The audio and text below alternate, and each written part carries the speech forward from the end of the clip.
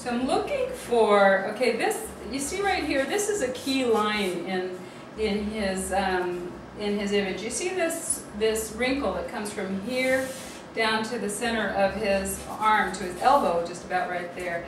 We may think not much of it, but it's very important because it creates a pattern of where his shirt, where does it fall, where does that crisscross happen? Right about there. So I'm looking for intersections of lines to tell me where those diagonal lines are hitting for his shirt, and I'm looking for exactly how to pull it together, you know what I mean? I'm just trying to look for angles intersecting so that it creates a steady flow of lines that are in the right place.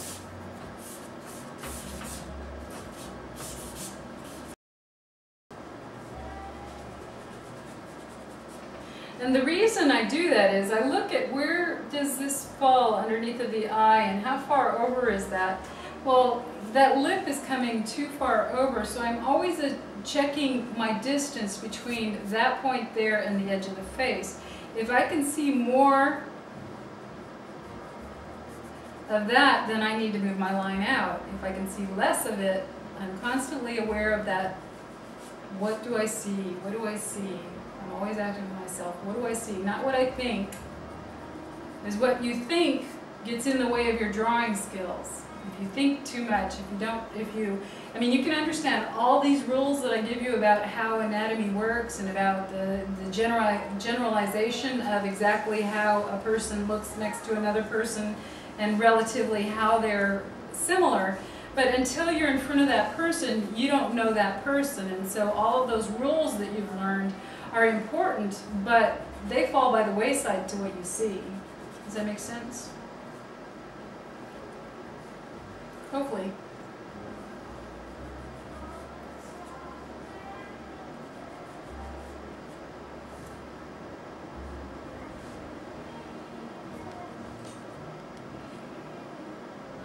Okay, so I'm looking at the chin. I'm looking for how thick is this shadow?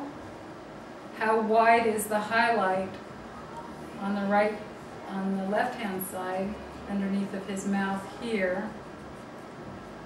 And at this point, I can redraw that chin to a point where I like it because I follow that around the mouth. I've decided this is exactly in the right place here, so I can follow that.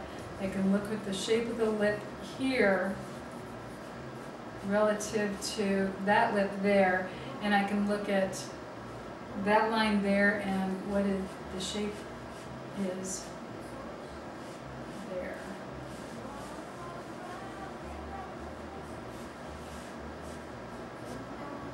Okay, now this shadow comes up right in there, comes into this area here.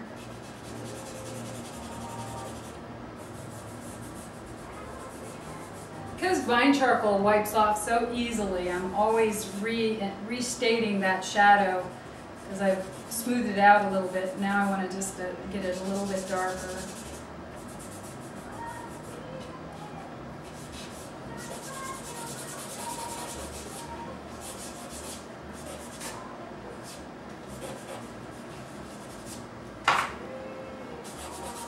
Looking for the bottom of the cheek.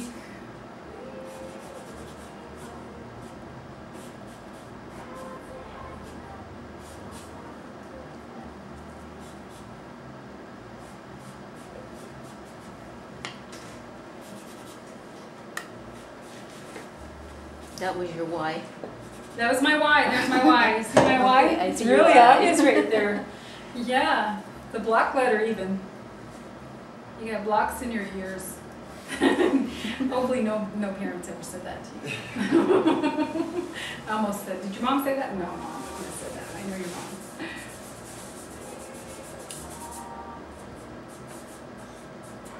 mom. Okay, so soften it out. Again, I lose it. But I lose it just enough that it's still there to define it, and I can come back in and find my highlights again, and I can lift some of that value out so it doesn't look like a block letter anymore.